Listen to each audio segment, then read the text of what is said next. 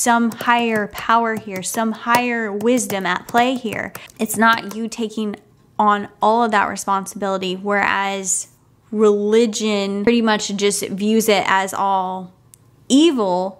Because, hey guys, what is up? Welcome back to my channel, and hello if you're new. My name is Andrea Johnson. I'm a spiritual teacher and coach. Welcome to the Good Vibe Tribe. Welcome to Conscious Coffee Talks, where we discuss a topic to expand our consciousness and improve our lives. So, with that being said, let's dive into today's topic. Today's topic, guys, is over a question I get asked so many times, and that is why New Age is considered demonic or evil per se, or even why sometimes people who were spiritual will then turn to religion. So I want to dive deep into why this happens, why it can be considered demonic, why some people actually turn to religion after they experience spirituality. Let's shine some light on this concept. Let's first discuss the difference between religion and spirituality. So religion, and the one that I'm mainly talking about is Christianity, because that's mainly where the questions are stemming from, people turning Christian after being spiritual, or New Age, however you want to call it. I'm going to use that term interchangeably. Religion actually provides a structure. It provides just like a straight shot how to reach, I don't want to say enlightenment because that's not really a Christian term, but how to reach heaven, how to reach God per se. And it provides a straight shot, and how they do this is they just say Jesus Christ is the way. So when they do this, when you pretty much just follow that one train of thought, right, it just automatically takes you there. Basically shuts you off from those lower level frequencies, where this is where the difference is between religion and spirituality or New Age. New Age actually just like opens you up to everything. And this is where people will consider it demonic, is because it opens you up to those lower level frequencies. Now, this is not a bad thing, whereas religion will teach you that it is bad because they're going to actually tell you these darker energies or these dark aspects of yourself essentially are demonic, or they're bad, or it's darkness or whatever. Whereas if you're spiritual and if you are knowledgeable enough, meaning thinking the highest perception shift in spirituality, you understand that these darker aspects of yourself are you. They're not anything separate from you. They are not bad. They're neither good nor evil. They just are. All energy is just energy. You are the thing assigning logic to what an energy feels like for you, right? You are the creator of that. So when we feel these lower level frequencies, which religion will tell you are demons or whatever like that, they're just showing you unconscious aspects about yourself. They're showing you something in your life is out of alignment with God or love, right? Because darkness cannot exist where light exists, even though it is ultimately an illusion that it exists, which I'll kind of get into that a little bit later. The reason being that a lot of people turn from spirituality to religion is because it shuts off those lower level frequencies. They automatically label it as bad, and essentially that's where people will say that it opened them up to demons or to mischievous spirits or whatever like that, when ultimately they were in control of it. It was these unconscious aspects of their mind that they were experiencing. So you can shut these things off at any point in time. And also spirituality will teach you as well too that you are the creator, right? You are the creator, meaning you are the universe having a human experience, and therefore people will go mad with that concept because they ultimately know that they are creating their lives. And so they will go down rabbit hole after rabbit hole after rabbit hole trying to basically figure out their mind.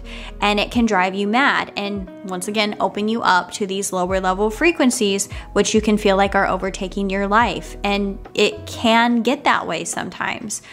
But like I said before, ultimately you are in control of it because you have those higher level perception shifts. You can know where you're straying from God or from light or love, and you make the shifts to come back to it. So some of the people that go through spirituality and they label it as bad, or they switch to religion, they probably did not enjoy taking the responsibility of making those perception shifts. They probably got on the mental train of, oh my gosh, like, you know, Jesus is the way, it's the only way, which that's not a bad thing either. And this is where a lot of people make the switch to religion, because spirituality makes you take responsibility for your life. Not to say that religion won't in a certain way, but when you're shining light on these darker aspects of yourself, it's only up to you to change it. Now, people take that responsibility a little too far, like I said before, because they understand that they are the creator. It can drive them mad, and it can create resistance because you're putting so much focus on trying to heal this aspect, or you're taking on all the responsibility, which you do not have to do that. We have to acknowledge, guys, that we are having a human experience, right? We are the universe. We are a spiritual being having a human experience. There is an aspect of limitation that comes with that, meaning this body. This body does provide a sense of limitation to our spirit, the energy that is powering this body. So we understand as well too, with the human experience, it does come with these lower level frequencies. It is impossible to avoid it. Not one human avoids lower level frequencies, because it is part of the experience for a reason. So if you know these things, you know that ultimately you don't have to do it by yourself. And you can use certain tools and mindset shifts to bring yourself back to God. And these are the things that I like to call surrender, or let go and let God. And these are things that are going to actually allow you to free yourself from the resistance that you feel of having responsibility to heal your life. You can understand that there is a greater aspect of you, your higher self, you know, something of a greater wisdom that you are connected to, that ultimately has your highest benevolence at interest. It wants what's best for you. So when you can let go and let God, is what I call it, you're basically freeing yourself of these thoughts and allowing the love in, allowing God in to the body, into your life, and then showing you life through that perception. So showing you life, or whatever it is you're viewing as negative or lower level frequency, you then see it through the eyes of love or the eyes of God. And you will be better connected to your soul to make clearer decisions, to make decisions out of love, since you then feel that frequency with you, or guided decisions, more listening to your intuition, to then create the reality that you would like. Ultimately, it is all you. But that is a tool in which you can use, because like I said, there is a human aspect of us that we do not need to do this all alone. We don't need to take responsibility. We don't need to put all the responsibility on us, even though it is our responsibility to change. We can walk with the universe and do it together as a team. So whereas religion will basically give you that structure of just, Jesus is the way, this is the only way.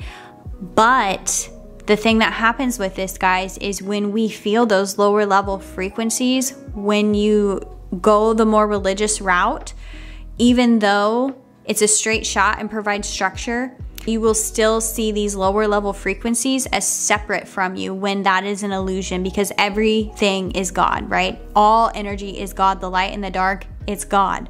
So it is an illusion that this thing is separate from you, which then it means that this thing can have power over you. So you're going to fear it. So these lower level frequencies that you feel, that you might think of demons or things like that, you give them power because you view it as separation, and that is the illusion. So you're thinking that these things are happening to you, or that a demon is taking over your body, or things of that nature, when it is ultimately you are in control of it, right? So there's like a catch-22 here, guys, of like having too much power, or thinking that you are the universe and taking responsibility can drive somebody mad, whereas viewing these energies as separate from yourself, you can view it as the victim mindset of being fearful and not being able to do anything about it. So it is the balance of the two, of where I like to call spiritual, right? Being spiritual is understanding that you are the creator, that you walk along with the creator as well too, and understand that you do have some limitation as a human. And when you feel that limitation, when you feel those lower level frequencies, you self-accept them and you identify, you know, that, hey, they are there and that is okay. They are not me. But it is my responsibility to transmute those. And if you need help transmuting those, you give it to God. You ask for help. It's like still praying. Just because that you are spiritual does not mean you don't acknowledge that there is some higher power here, some higher wisdom at play here. It's not you taking on all of that responsibility, whereas religion pretty much just views it as all evil, because you're thinking you're God, because that you open yourselves up to demonic things, when really it's not demonic things. They're just lower level frequencies of your mind in which you are exploring. And when you explore these things and shine light on that darkness and understand it's there to actually help you and put you back into alignment with love, it can then create a powerful reality for you. When you understand that darkness is just a compass guiding you back to the light, it's nothing to fear, and it is a part of you. Every bit of it is just as much you as you are of the light. Then you can make your pain your power. You can live the life of your dreams. But when it all boils down to it, guys, one path isn't the way. You know, everybody's going to be different in how they find God. And, you know, I made a video over religion versus spirituality and where I found my truth. But ultimately, if somebody wants to find God through the Bible, they'll find it there. If somebody wants to find God through the channelings of a preacher, you know, in church, they'll find it there. If somebody wants to find God in meditation, they'll find it there. You know what I mean? Not one way is the wrong way.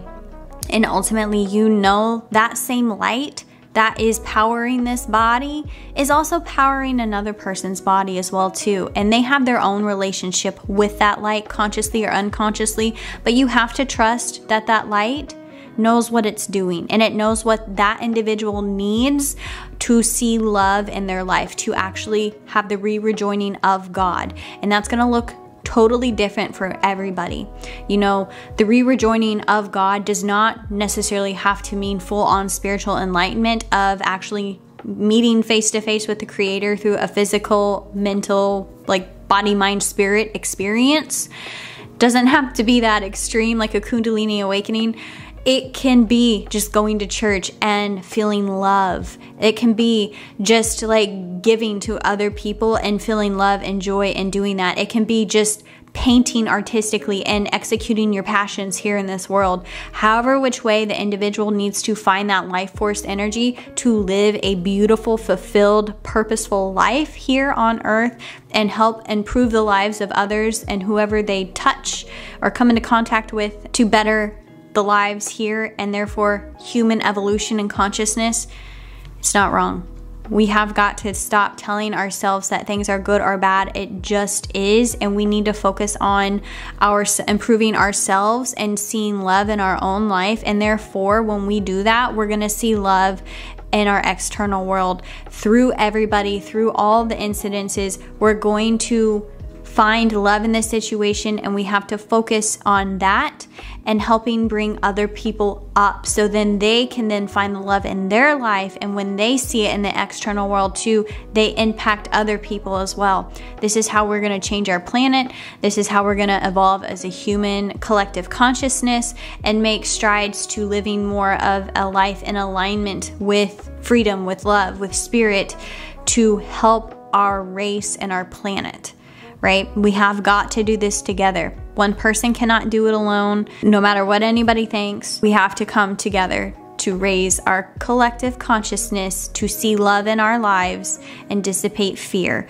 And the more that you can hold this state of love and wisdom and God, essentially, the longer we can do that, then the more people that we can do that with, then we will see it manifest here physically in the physical reality of our 3D earth, meaning we're going to see our laws change. We're going to see advances in technology. We're going to see less wars.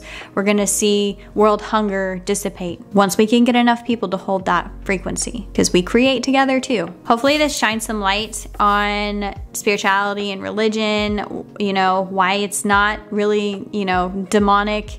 It's only really what you assign it to be, and the higher the perception shifts, the more wisdom that comes in, the higher the frequency, the more opportunities you can make for it to improve your life. But like I said before, it's neither right nor wrong. It just is. If somebody's path is new age, let it be. If somebody's path is religion, let it be. It's improving their lives and they're doing it for a reason. And if that ever changes one day, the soul knows what it's doing. Sending you all of my light and all of my love. Cheers.